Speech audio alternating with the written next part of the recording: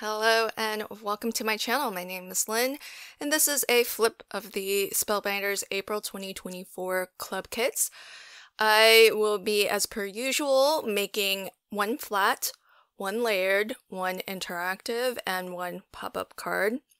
I like making these flip videos to give you a lot of different ideas for how you can make cards featuring the Spellbinders club kits, and anything from quick and simple easy mailers to pretty complicated and, in today's flip video, really thick cards that probably are not good to mail, best to send with a present. Now, this video can be kind of long because I am featuring 4 cards from beginning to end, so if there's one particular card you want to see me make, feel free to skip ahead to just that section of the video. Okay, without further ado, let's make these.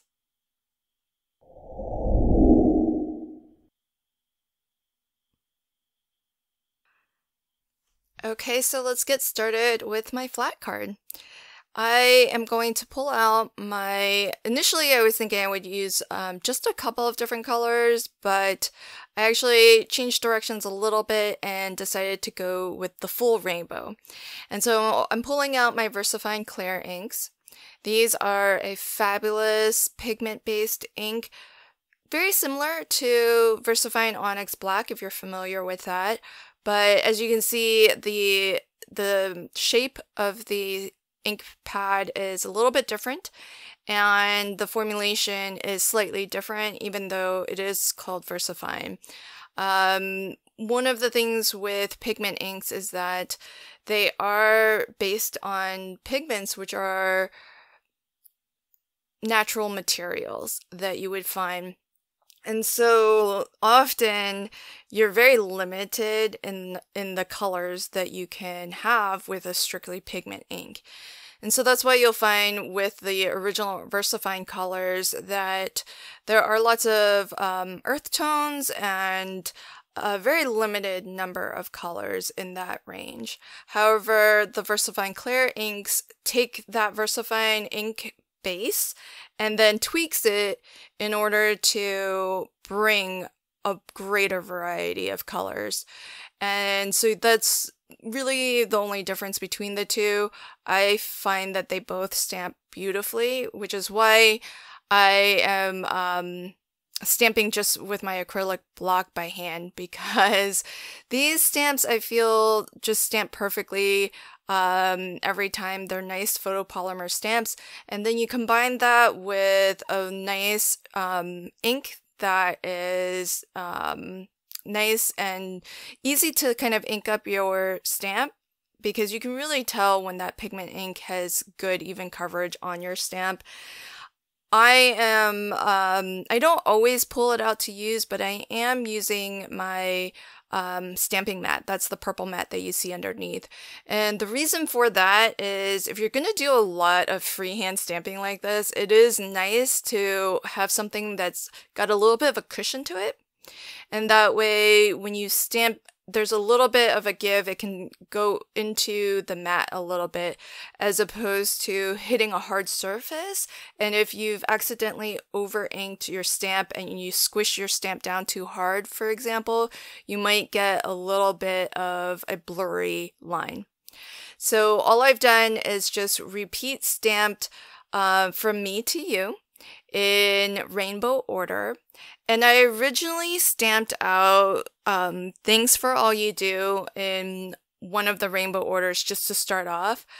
But then when I was looking at it in the full, just sort of taking in the full card, I realized that the very last sentiment, which is the main one that I want to pop, really wasn't popping that much because the rainbow is so colorful.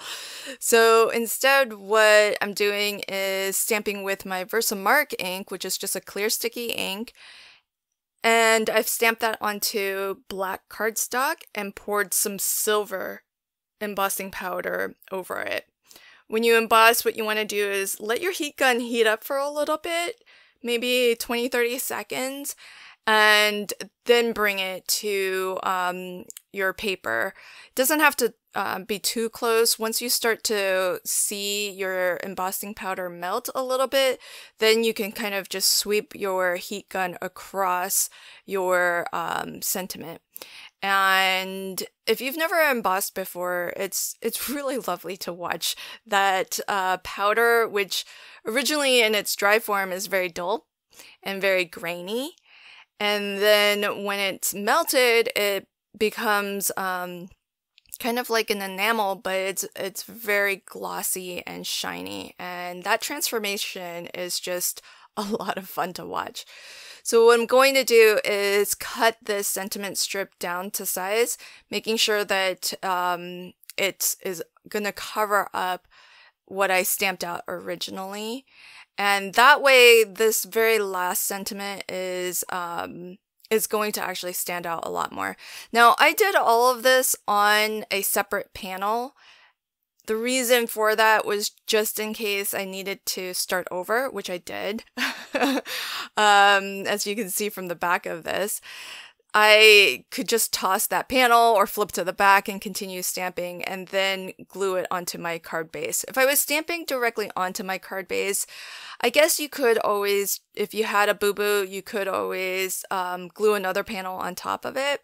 So this could be pretty near to a strictly one layer card, but really my flat cards the purpose of them is just to be easy mailers. So I'm not really striving for a single layer. In fact, my definition of a flat card is at most one panel or one layer and then flat embellishments on top of that. So in this case, my little banner sentiment is my little flat embellishment. Now onto my layered card. I think I might have mentioned this when I did my haul video, which will release on a few days from now when the club kits actually open. But when I saw all of these different glimmer plates of all of these patterns, the first thing that I saw, I think there are supposed to be stitching lines, but really the first thing I saw was a tire track or something where I could make tire tracks or the tread, of a tire. And so that's what I'm going to aim to do. Now there's one of the glimmer plates I feel is great for the outermost, the wall of your tire. And that's the one that has a solid line going down one edge and then diagonal lines coming from it. So that's going to be my outside edge. And then there's another plate that I think would work really well as the center of the tread, and that's the one that has a bunch of V's, sort of like a nested V's. So that's going to be on the inside in the middle. And then I've just got a couple of other plates in between that. And so what I'm going to do is I'll glimmer once with just those first 4 plates. And then what I'm going to do is remove the middle plate, the one with the V's, and turn this around. And then I'm going to glimmer on the other side to get the other half of my tire tread. And it's a little bit tricky to do. I actually had to do this a second time because when I did this the first time, and you'll see it, I'll show both, I left too much of a gap in between each of these plates. You really just want just like a smidge of a gap. And it is nice to tape them down so that they don't move on you and they stay in place. Probably the hardest thing to do is positioning the plates, the 3 remaining plates that I want to glimmer on the opposite side to get my full tire tread pattern. But what I did was I just have some washi that marks the edge of where my pattern left off. And it kept on grabbing, so I had to roll my my sticky tape back so that it wouldn't grab onto my my panel before I was ready. But as I was saying, I've got some washi tape that marks the edge of that middle plate, and I use that to line up the right side of my pattern. What I found when I did this the second time is it's easier to just let your plates cool off so that you can handle the plate. And so I definitely recommend that. That's what I did the second time, because it was really hard to try to position this on the hot surface of the glimmer. And so this is one of those times where it might take a little bit longer, but it'll be a lot easier to just take the plate off, let it cool, and then position it. So you can see the difference between that leftmost one where it's a larger gap and the one that I'm actually going to use where it's much closer together. And I did foil the negative as well, just because it's a really nice pattern, so I definitely wanted to keep it. And so that's how this card is starting, but I've also pulled in, now because most of the club kits this month have a sewing theme, I thought I would do something that's not sewing at all. And since I've got this big tire track here, I decided to bring in my Gnome Drive collection, which I think I picked this up on super sale a little while ago, and I haven't yet crafted with it, so I thought it would be fun to bring out. And I'm not going to actually put a gnome onto the card. I just want it for the car and as well for the sentiments, which have a lot of sentiments around sort of driving, you know. And so I've got my car assembled, and I'm gonna try to keep everything really monochromatic. So I did use a black glimmer, and I've done the same thing where I stamped motoring by to say in clear Versamark ink, and then I silver heat embossed that onto some black cardstock. And I've got my car assembled from flat black cardstock, but then I also used some of Spellbinders' new glitter cardstock, which, by the way, die cuts beautifully. I did run it through my Gemini, which will cut through anything, really. So so I'll have to run it through other machines just to see, but it die cut just fine through my Gemini. And I've used just a hint of that glitter cardstock on some of the elements of the car. And now I'll go ahead and just prop this up on with a little bit of low profile foam. I have it in black and white, so I'm going to use black since my car is black.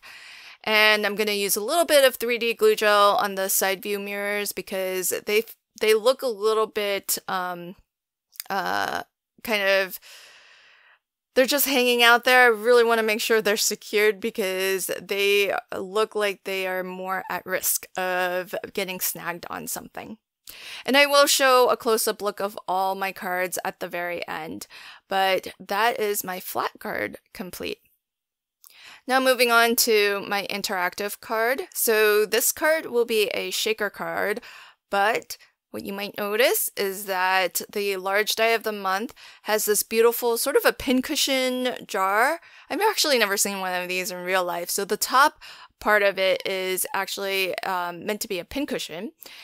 And what I'm going to do is I'm actually going to turn this into a shaker frame. Now what's cool, and I was really happy to see this, is that the die will actually put in some slits that give you a little bit, it's maybe like half cut through for you. So all I'm aiming to do is just to connect those lines. So where one slit ends, I just aim to cut that so that it meets up with the next slit. And it doesn't have to be perfect. I'm even freehanding some of this. I use my ruler, steel ruler, where I could, but there are only a couple places where it's a straight line. most of the bottom and the top, there's a lot of curvy lines. This one's the trickiest corner because you kind of have to cut along a curve, but it doesn't have to be perfect because I think there's going to be so much more going on with this card that that's probably the least of what anyone will notice. Now, just because I happen to be really picky about these things, I am sanding down some of those rough edges where I made my cuts. So if you're picky about these things also, an emery board is really good for this. But honestly, like I said, with that one tricky corner, it's probably not going to be all that noticeable because once we have shaker bits in here, I think that's going to be the thing that people are going to be looking at. Now, a dotty tape runner is great for something like this with lots of curvy shapes and that thin, it's maybe about 1/4 of an inch, maybe not even. And I've run that along the back of this jar and I'm attaching some clear acetate to it and I'll just cut around, the edges of that just to trim that off. So that's going to be our shaker window. I've got some lovely pattern paper here that is from, I think, a craft kit that I have. And I've pulled it out because I actually have a collection of buttons that I think came from that same craft kit. And so I want all of the colors to coordinate. Now I've got this bit of vellum, which I did trace around my jar to see where to cut. And I'm going to put that vellum behind my shaker jar just so that the pattern paper behind there will still be visible, but it sort of knocks it back, softens it a little bit, just so that it's not vying for your eye's attention, because there's going to be buttons and other things that I put into this jar that will shake around. Okay, so then I was thinking I would put a label on this jar, and I just cut out a rectangle that I was just going to put right across, but that felt too much. It felt too solid. So plan B was to just die cut from the small die of the month, which has some really lovely stitched sentiments. And I picked the sentiment hello because it fits well, to be honest. It is nice and short, and it will fit on the jar completely, and with a good amount of room all the way around. And then I also die cut hello a second and a third time. The two that I will use though are the orange and the gray. And so the gray I'm using as a bit of a drop shadow to help the sentiment stand out a little bit better against all of the shaker bits and against that pattern paper. Now, the large die of the month comes with a lot of little sewing notions, and one of them that's really cute is this little spool of thread. And it's cool, it's just 2 simple layers, but there's also a die that cuts out just this single thread that curls around a little bit. So I'm attaching that to this spool, and it's just going to be a nice little decorative element running across the bottom of my jar. And now it's time to start to fill my shaker. So I've got, I'm just doing a little bit of a preview at the moment, just to pick out the colors of the buttons that I want to use. And I did double check to make sure that the foam I'm using is going to be thick enough for these buttons to still shake around, because they're actually fairly dimensional, these buttons. And what I'm going to do is I actually end up having to cut my foam strips into thirds, because the edge of the jar it's really thin. And so you want to make sure that as you're applying foam around that frame of your jar, that it isn't going to be visible from the front. And so all you need to do is just wrap your foam. Because it's not very wide, it's actually easy to kind of have it curve and match the curvature of the jar. But what you want to make sure you're doing is to completely enclose that jar so that you don't have any openings and nothing that's inside your shaker can actually fall out. And then I've added some extra foam behind that spool of thread because I don't want my shaker bits to fall behind that spool of thread because it's not going to be visible anyways, and I'm going to end up having to fill this with more things in order for it to feel like it's full. So I'd rather just block it off. And what I've added are, if you're anything like me and my mom, even if you have a jar that's dedicated to, say, buttons, there's always going to be some extra things in there as well. So I've thrown in there the thimble, which you have a die to cut out from the large die of the month, and as well as some safety pins. Now the die does have opened and closed safety pins. I've only included the closed ones. And then I'm going to attach the vellum to the back of this shaker to completely enclose everything. And that way my shaker is a nice independent unit here. And I've actually put this onto a mini slimline card. And I've made this mini slimline to 3.5 wide by 6 tall. Seems like a really nice ratio dimension card for this size of jar because it's just big enough to fit this. Some of the elements will hang off a little bit, which is fine. I'll just make an envelope that's slightly larger so that it will fit what is hanging off the edge there. But I think it helps to add a little bit more interest to have things kind of hanging off the edge of the jar a little bit. And the last touch is going to be to add my sentiment. And so again, I'm going to use a dotty tape runner to attach this. The dotty tape runner is great for, delicate die cuts like these because it's just a lot of little small dots of adhesive. So it will grab on to where there is cardstock, but because it's just small little bits of adhesive as opposed to a solid strip of adhesive, it can really just, work itself around all of those curves. And that pretty much completes my fun little shaker jar of sewing notions. So really had a lot of fun making this one, and I think that you could fill this up with a lot of different things if you wanted. You could probably cut off the pincushion top if you just wanted to make this a plain old jar, and then fill it with other things. I think that could be a lot of fun to explore what else you could put into this jar.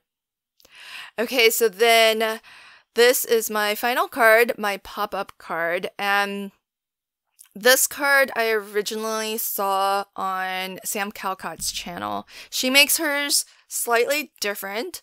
So I still encourage you to check out her channel. I think she calls it a stadium wave card. Her card is top folding, and I've decided to turn it and make mine side folding.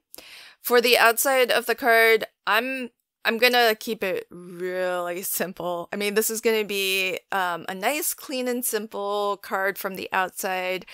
And really, if you need this as an extra idea, this could be a flat card too, if you wanted to just stop at just adding this stamped sentiment along with the die cut word. So I've stamped out the word sending from the clear stamp of the month, and then I've die cut the stitched word thanks. So the full sentiment will be sending thanks. And I think that could be it if you wanted it. Maybe you could add another little die cut of a sewing notion from the large die of the month. I think that would be really lovely. But I'm going to keep it nice and simple because for me, pop-up cards, it's all about the inside of the card, and I like to make my pop-up cards so that they're meant to be on display. So most of the time, you're not going to even really see the outside or the front of the card. And In this case, I really wanted that very stark difference of the outside just being black and white and the inside being really, really colorful. So I've got some pattern paper here. This is actually from Crafty Meraki. It's a really cool, I like the size paper pads they have. It's 6 by 8.5. So I had this bit that was left over, and then I found this other pattern which works really lovely with the rainbow effect that I want to have on this card. And so I cut these actually to smaller than 6 by 6, which is the size card that I'm making today. It's actually 5 and 13/16 of an inch, but you could definitely go with maybe 5 3/4 if you wanted. I just for some reason really like cutting my mats 3/16 of an inch smaller. So that's just what looks good to my eyes. And what I'm gonna do is aim to get the outside borders nice and even. I tried to lift this a little bit, but the adhesive that I use is pretty strong. Once it grabs, it really grabs. Even though I've got a little bit of liquid adhesive to help give me a little bit of wiggle room. But if you draw really thin lines of liquid adhesive, those tend to grab pretty quickly too. So I couldn't lift that back up, but it's not too off. So I've got my second piece down, and the reason why I like to leave a little bit of a border is because you don't want to get too much of that cardstock close to the fold of the card, because this card is already going to be really bulky. And so I wanted to make sure that I was steering clear from that center, the fold of the card. Now, from the small die of the month, you have some really fun little die cuts that let you create these embroidery floss. I guess they are spools maybe. And assembly is really easy. You have the one large piece that will be your foundation layer. And then your next die will cut out 3, I guess, little detail layers of your thread. And I'm using the same color for both. If you wanted, you could maybe go with like a darker and then a lighter to just get more depth. But I'm gonna use the exact same color on all of the layers here. And you've got 2 curvy bits for the ends, and then you have this middle section here. So it just gives you a little bit of extra dimension, a little bit of detail of the individual strands of embroidery floss. And then there's a second set of dies that will allow you to cut the little, those little papers that are wrapped around your embroidery floss. So that's what these are. So you just layer one on top of the other, and each embroidery floss spool here requires 2 of these. And you don't have to be too overly precise with the first layer of threads that you put down, because the label is actually going to cover up those ends. So just get them close enough and it'll look great. Now for our actual mechanism, this piece has been cut to 9.5 by 1, and I'm scoring at 1/2 inch, 1 1/4, 2, and then 5 3/4. So this is a 9.5 inch stretch by 1 inch, so 9.5 long by 1, and you want to score it at 1/2 inch, 1 1/4, 2, and 5 3/4. And then you just want to fold this so that everything's a mountain fold except for the line at 1 1/4. That's a valley fold. And then you'll end up with a little stand like this. You'll need 9 of those. And I made 9 embroidery floss spools as well, all in rainbow colors. So what you want to do is the end that had that 1/2 inch glue tab, that should be towards really I put it towards what I would consider the back. Instead, that way you can hide it a little bit better, but I don't think it's really going to be all that visible and regardless. So I did pay attention to order everything so that the glue tab where we made this little mechanism is actually on towards the back. You see me organizing it now. But I think ultimately it's not going to make a huge difference because you're not going to really be able to see it.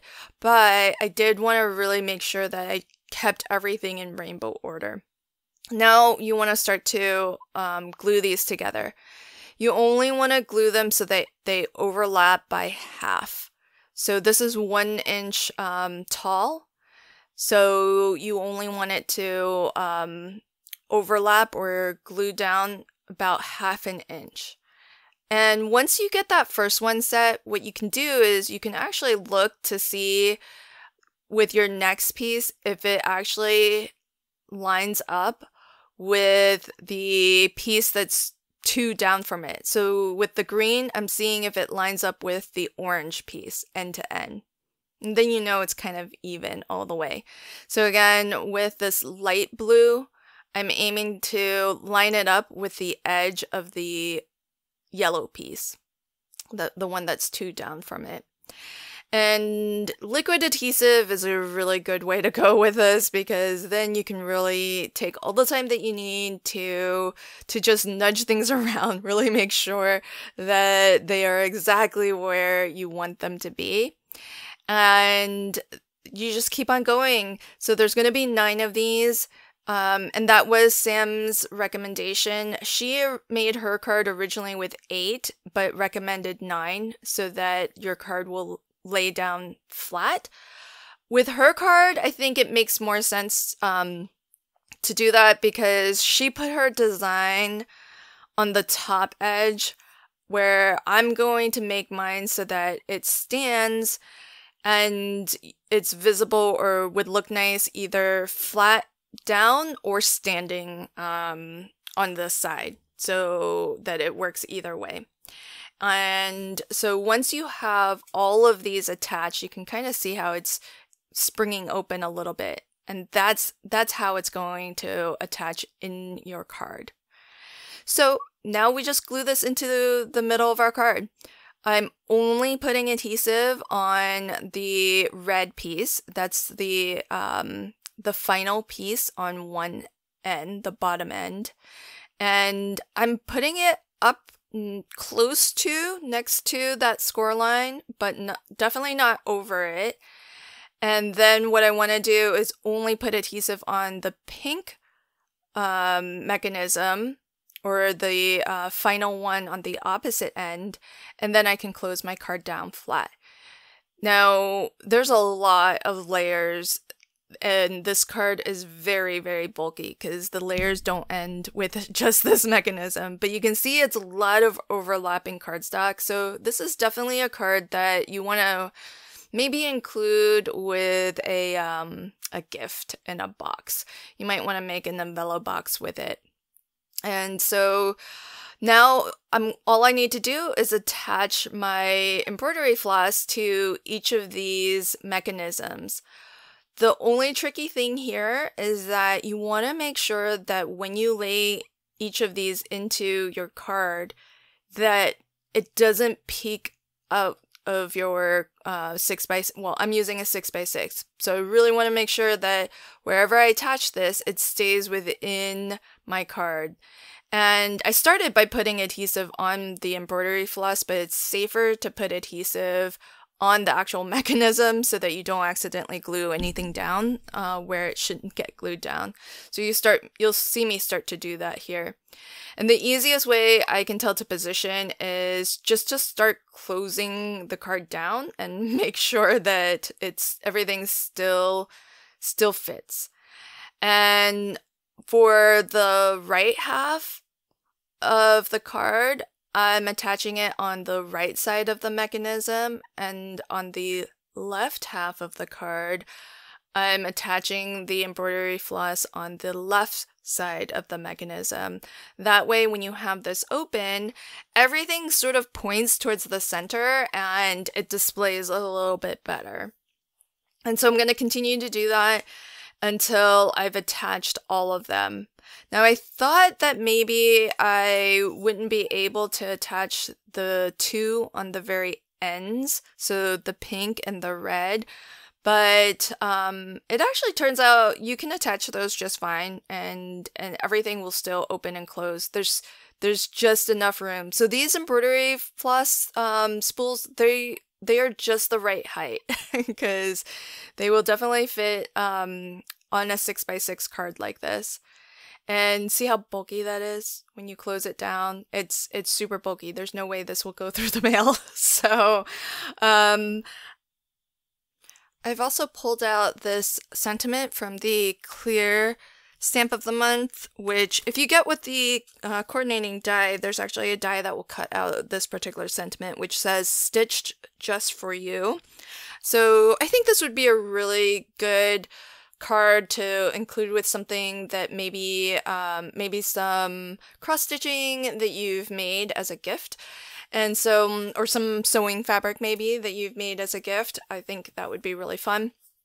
And so I've got that sentiment, but I wasn't too sure how I wanted to attach it or where I wanted to attach it. So what I am going to show is I'm going to show how I made the little mechanism that I ultimately ended up creating to showcase the sentiment right in the center of this card here. And I, instead of just, keeping the finished version with all the final stuff, I have included the video portion where I was really just kind of playing and figuring out how to do it. And then I'll show you the actual measurements for what you'll need. But I wanted to keep this in just to give you an idea for what my process is. So usually with these style of cards, there's this X pattern mechanism that you can make, which allows you to sort of attach things on an angle like this, and then have that front portion be flat across. So that's just something in my head that I am familiar with in terms of common mechanisms that you might want to use on cards. So this is just 4 pieces of cardstock that have been glued together to form this X. And what I'm gonna do is just dry fit this and do some temporary tape to put it down as I kind of figure out what's going to work and what's not. What I realized though, as I was fitting this onto this center portion here, is that this X mechanism it works a lot better if you don't have a very severe angle. Like if you're actually opening something up to say 90 degrees, it works really well. So what that led me to is I needed to create an additional little V shape. So here I'm just cutting up scrap paper and gluing them together until I have a mechanism that works. That's kind of how I figure these things out oftentimes. So all I'm doing is just creating another angle, a little bit of a V, and I'm going to tape this down and see if this helps to make everything sit up a little bit better. And what you'll find is that this allows you to actually have something that actually will kind of push forward more. And that worked out really perfectly because that allowed for this length of sentiment to actually still fit, because it needs to fit within the recess of the folded mechanism in order to still fold down flat and be hidden inside the card. So you can see it. I'm trying to figure out how long and where does this need to get attached. So again, some temporary adhesive. I'm going to attach that to that front portion of the X, and that looks like it'll work. And so now that I have a rough idea of how the mechanism, what shape of a mechanism I need, then I cut a proper one. And so I'll go through that with you now. So what you'll need is a stretch. That's my prototype one. So that's what we're aiming to mimic. So I need a piece that is 1 7/8 wide by 3/8 tall. You actually need 2 of those, and you want to score that at 1/2 inch and 1.5 inch. Then you need a second piece at 3/4 inch wide by 3/8 inch tall. And that one actually doesn't need to be folded, as it turns out. I folded that, but you really don't need to put a fold there because that's what's going to allow us to keep a straight sentiment on top of this. And I actually cut a 4th piece, but you end up really not needing that. So then all you need to do is from the longer piece, you just want to put glue on that shorter, this piece is like 3/8 inch by 3/8 inch. And I'm going to glue half of my 3/4 inch long by 3/8 inch tall piece to that. And then on the other half of that 3/4 inch long piece, I'm going to put adhesive and glue the other mechanism to it.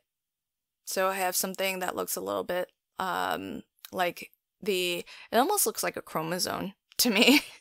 So that's what we have. And this actually turned out to work really well because it gave me, as I mentioned before, some extra, kind of extra length so that I could center my sentiment a little bit better and have it still fit inside my card. So this is kind of as good of a freeze frame as I could find to show you the shape of that mechanism.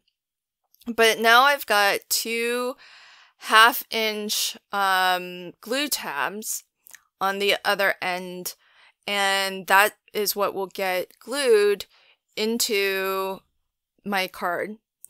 And again, I like to always do a little bit of a dry fit, even though I made this based on my prototype. It's still always nice to dry fit. So here I'm going to glue this so that the raw edge, the cut edge, is right up close to the folded edge of one side of my mechanism. I'm going to put glue on the other glue tab.